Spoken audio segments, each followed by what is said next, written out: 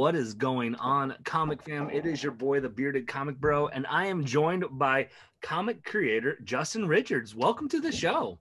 What's up? How's it going?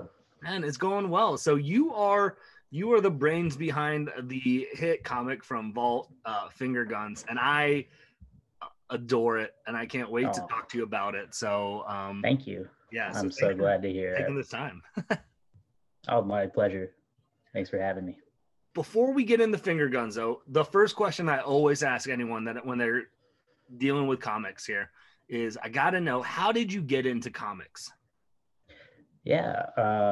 So I kind of like had a late resurgence into fandom of comics. I started reading like seriously again in about 2014, 2015. And that just I really took off once I found like indie comics, particularly like a lot of strong image stuff was coming out around then. That was early days of Wicked and Divine, and Saga was going strong. Bitch Planet was coming out, like lots of great books to just discover just from image alone, and then you Yeah. discover a bunch of others. So uh, from there, me and a bunch of friends started a YouTube channel and started reviewing books. We did that for about 3 years, and then felt like dipping my toe into the creator side of it and got lucky, really. Kind of knew the right people at the right time, and they liked my pitch. Nice. So, excuse me. So, is Finger Guns your first foray into comics then? It is. Yeah. First real foray into any serious writing other than like some poetry here and there. But yeah, this is like the first story I took a real crack at. So, how did that process then? How did going from, being on this side of the camera, being a YouTuber, talking to creators, reviewing comics, how did that switch then from that to writing a comic book, your first comic book for Vault?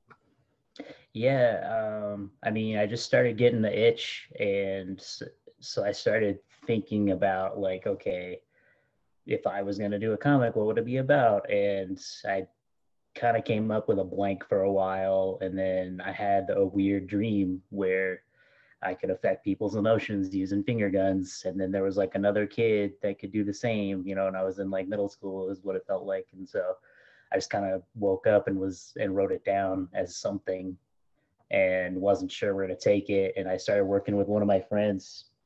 Her name's Sabs Cooper. You'll see her name is in the credits of the book as a co-creator. She was involved very early on with helping me kind of figure out what story I wanted to tell with this.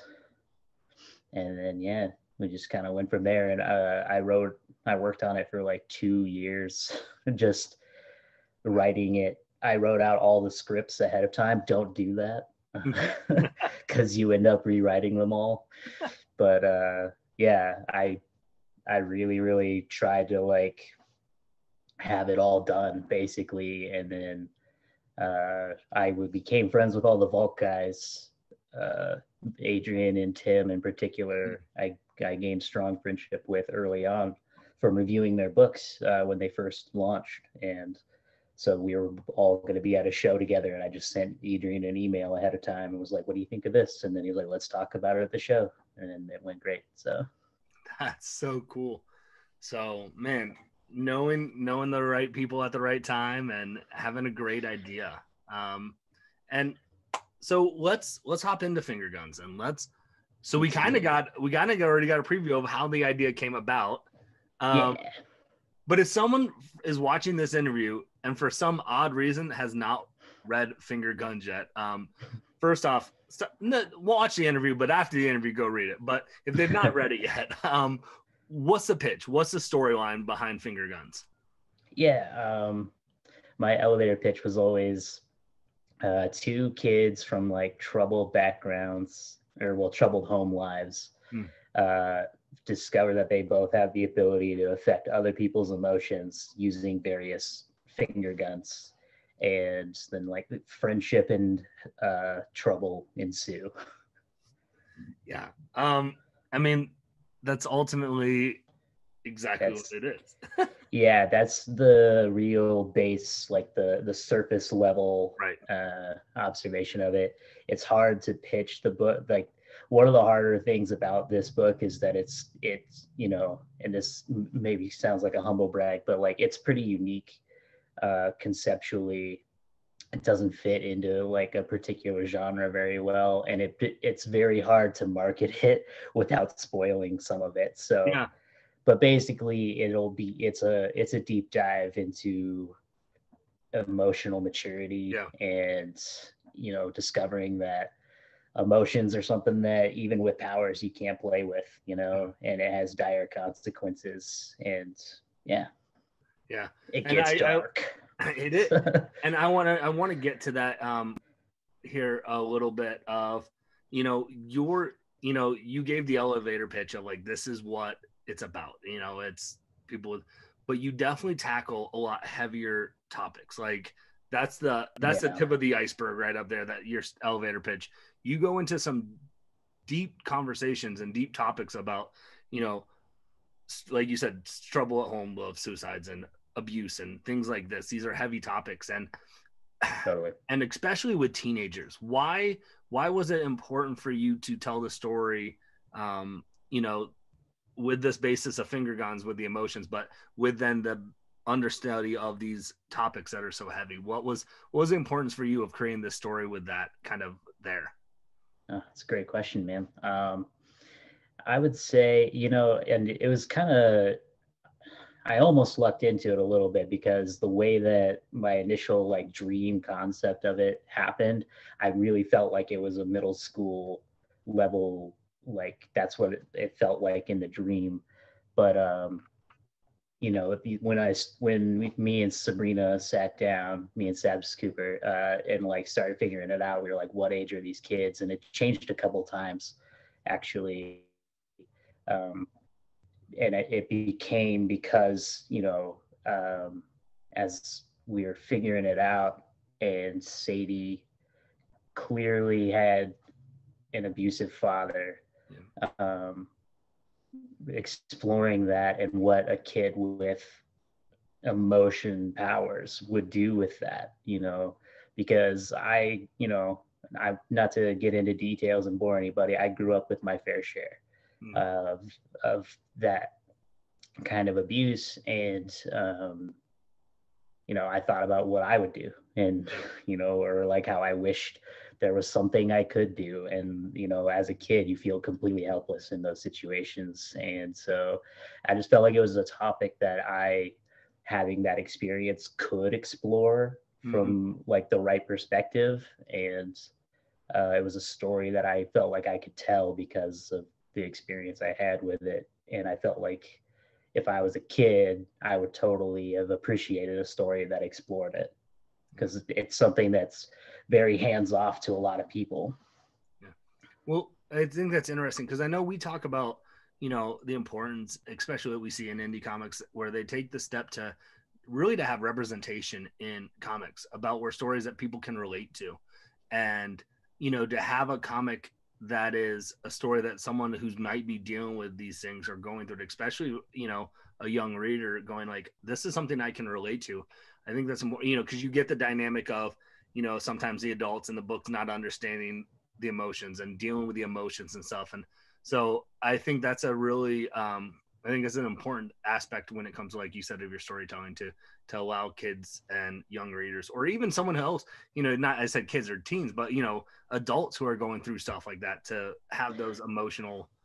Totally. I mean, this book is when you write, a lot of times it's cathartic for the writer, and so a lot of this book is me working through my own shit. Yeah, Sorry if I'm not supposed to curse. Yeah. you're allowed.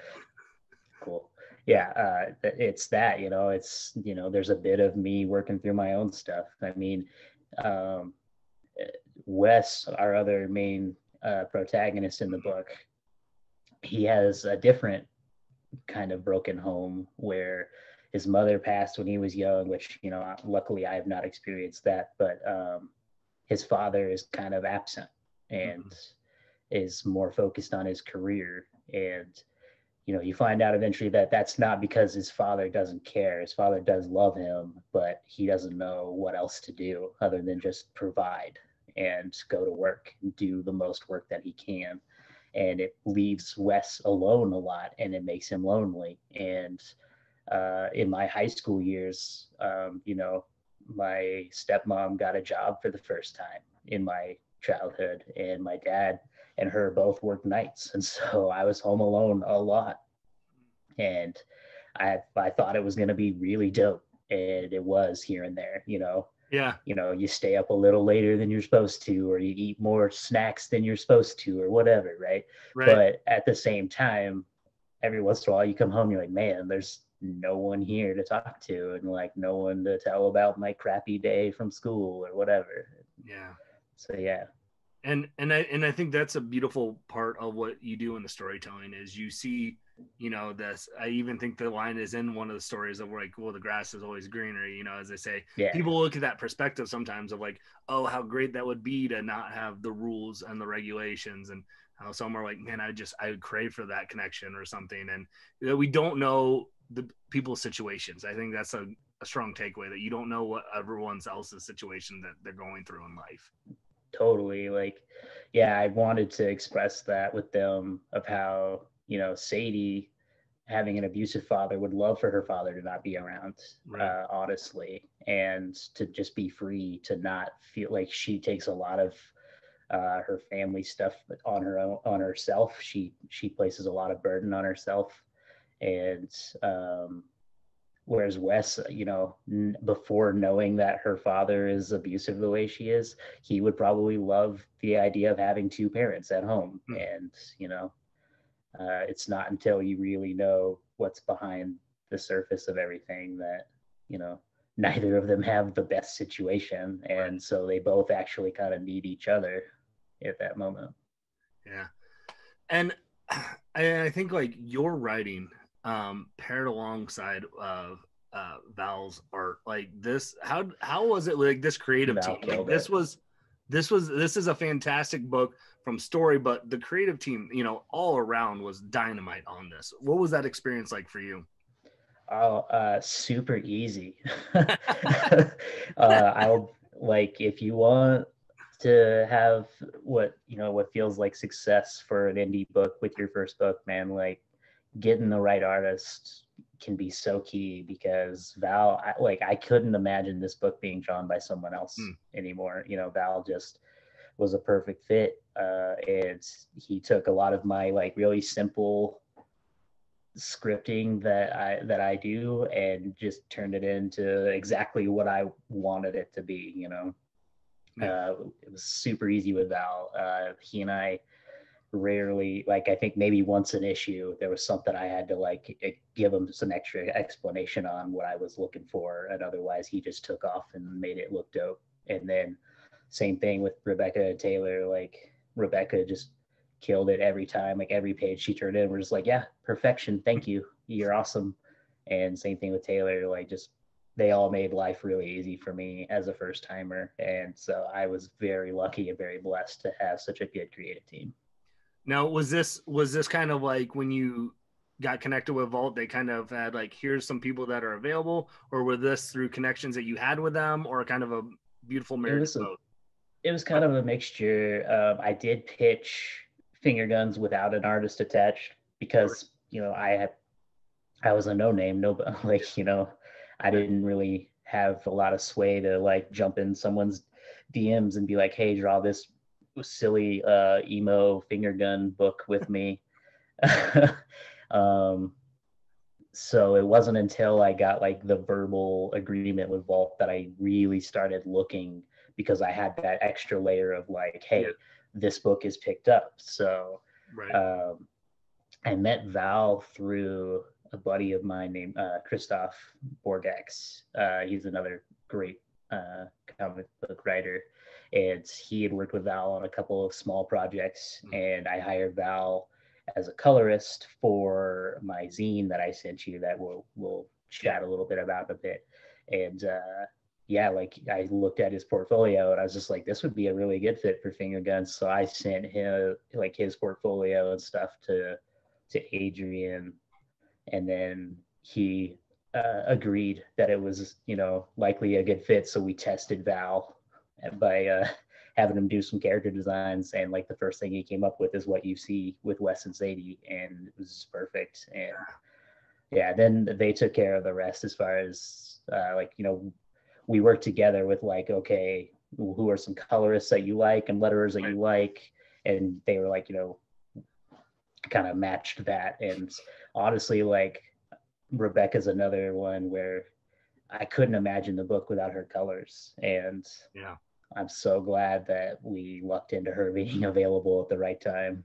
Yeah. I mean, yeah, the color schemes too, it just is such a good vibe throughout the book. I mean, I'm just glanced back at those covers and those colors. Those covers are actually colored by Val. Are they? Yeah, Val wanted to do his own cover colors. He asked if Rebecca was cool with that, and she was. Nice. But yeah. But I mean, the transitions, I think, though, into the books too, like the colors in the books, like that. Yeah, like, they paired them really well. Yeah. And Rebecca, she was really good. I mean, like a lot of people say color's biggest job is holding the mood, and boy, does she set a mood. Yes. My favorite is in issue 3. We have a scene where like the mood really changes to dark, and I gave a fair amount of direction on what I wanted from that, like that I wanted like some kind of visual effect for that. But man, she just made it even better than I could have imagined. It was so good. She did these beautiful purples and this glowing red hue. Yeah, so good. Yeah, if you haven't read Finger Guns, you'll know exactly what we're talking about when you open up those books. You're like, absolutely. Yeah, that's when you can flip through the trade, and then that book, like that page, what is that? Yeah, that's cool. Yeah, and well, you just said trade, so it was a 5-issue run. The trade's out. Yeah. Is this? Are you like ending your run with Finger Guns? Do you imagine more, or I have ideas for more, but I gotta wait and see if I get to, Okay. So as of right now, yeah, this is all that we're agreed to do for now. We'll see. Hopefully, I have high hopes, but honestly, like we got to sell the trade really well. So if you haven't read it, trade's available now, and you can pick it up at any local comic shop. So absolutely. I mean, by all means, you want to read this. Like, if you're not captivated by the story already from this interview, I don't know what's wrong with you. But pew, pew. We do have a lot of we have a lot of fun with the book too. That was something that was important to me, was that while we tackle a lot of heavy topics, like I wanted to balance it out with a lot of fun. Right. And I think even the interaction of like just the idea of Finger Guns controlling emotion, and to watch them, in scenes like in the mall or outside the schoolyard, like just practicing, people like, yeah, I'm glad you brought that up about there is a lightness too. Like it pairs nicely with like you're going through some deep moments and tough stuff, but you do have this nice balance of like bringing humor into the book and making it like that you're, and I like those moments of just like fun that you get in that, which I think is beautiful. Because they're kids, man, and kids are silly, and like when adults see kids doing, like, you think about the idea of like, oh man, these kids are like aiming finger guns at people in public, and that's a really weird thing. But like if I saw a kid aim a finger gun at me, I'd just be like, okay, that was weird. And so like, yeah, like there's I thought it would be fun to include a fair amount of that, where it's just like, what is this kid doing? Like, and it came out pretty well, I think. We ask that a lot sometimes. What's this kid doing? Like, what's going on? So and you mentioned I'm grateful for your time, so I don't want to take up too much more, but you mentioned I got plenty. Briefly, real quick, Silent Night, something that I got to preview. share a little bit about that real quick. Yeah, so I do have, it's a personal zine that I curated, I guess you could say, since it involves multiple artists doing couple different formats, but it's a zine, so it's about 10 pages that I'm hoping to put out on my website for free for everybody to check out, because it's something that's really important to me. Basically, there's 5 pages of silent story that explore depression and anxiety through a horror story, and then I over explain it. And I partnered with the Anxiety and Depression Association of America, the ADAA, basically just to help spread awareness of depression and anxiety. It's something that I've dealt with for a long time, since I was a kid, and it's only like now that I'm in my 30s that like I feel like I've started figuring it out a little bit. So if I can help other people figure it out, it's important to me. But yeah, I've got a lot of fantastically talented people involved with it. The main story is drawn by Gavin Guidry with colors by Val, like I said. And I've got pinups that reflect the theme of the zine from Liana Kangas and Megan Hutchison. And there's actually one that you haven't seen in the preview yet that is from probably the biggest name. I'll tease you with it later. I'll show you. Right. But yeah, it's basically just a zine that's about depression that's important to me, and so I hope people like looking at it. And I might, if enough people like it, I might do a Kickstarter for like a physical edition. Yeah. But yeah. I know you said you made the joke when you're going through that, like there's a page of you over explaining things. I think I appreciated that, because as someone who's trying to, read, and sometimes I'll read a comic book and understand where the writer is coming from. I think there's a lot of importance to that. And for, and like we talked about a lot of, your vulnerability in that letter, I think is a great conversation piece for people that can have conversations when they're dealing with stuff. And I think that's a very helpful and impactful thing when you're talking about something like you said, when you're paired with the ADA. Thank you. I really appreciate that. Yes. So far in my writing, I feel like, if I can, I want to help people. And the biggest thing that I've struggled with is, depression and things like that. And so if I can help people realize that they're not alone in it, because that's been my biggest thing and I think it's very common for people who suffer from mental illness of, they feel like they're the only one. Like it feels like nobody else has your situation, and to an extent, no one does, but to a large extent, a lot of people do. And I think that's a huge weapon in the fight against mental illness, is just knowing that you're not alone. So that's kind of the mission statement of that zine, and why I would rather put it out for free for people. It's not very long, but yeah, if people want a physical edition, I'd like to give them that too. So we'll see what it ultimately becomes. But yeah, I'm excited to get it out into the world. Follow me on Twitter. At Emo Comic Writer on Twitter. And if you follow me there, that's where I always update everything. So I'm planning on putting it on my website once my website's done. It's the plan right now. Nice. So you got that. You, like you said, Trade for Finger Guns came out. You got your zine. Mm-hmm. You're working on your website. Is there anything else that you've got kind of cooking in the works right now that you can talk about, or? I've got, I have a lot of coals in the fire, we'll say, okay, or irons in the fire, as they say. Yeah. So I swear I'm a writer. I know these things. It's hard. Like technically, I can talk about them all because nobody else owns them right now. But without spoiling stuff, you'll notice behind me. It's really small on the screen. You can't read it, but this is a recent writing cue for a new pitch. It might be backwards, but yeah, Destroy All Nazis. Um, so look forward to some of that. Hopefully, that's been sent into a very specific publisher that actually requested a pitch from me. So we'll see how that goes. Nice. And I'm working. I've got a mythology story pitch coming that I think is going to get picked up really soon.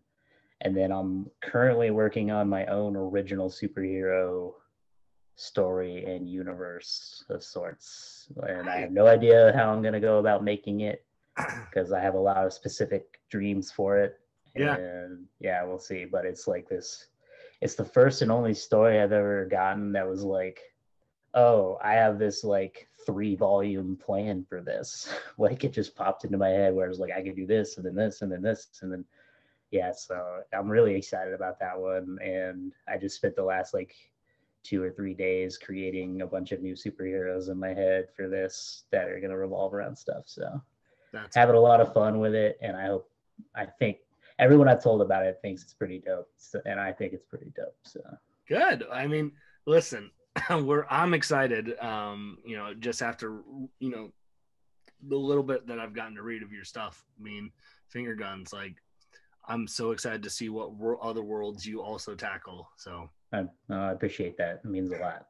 So, well, again, thank you so much. And like I said, you said in your interview, follow you on Twitter. I'll have all your links below in the description of this video.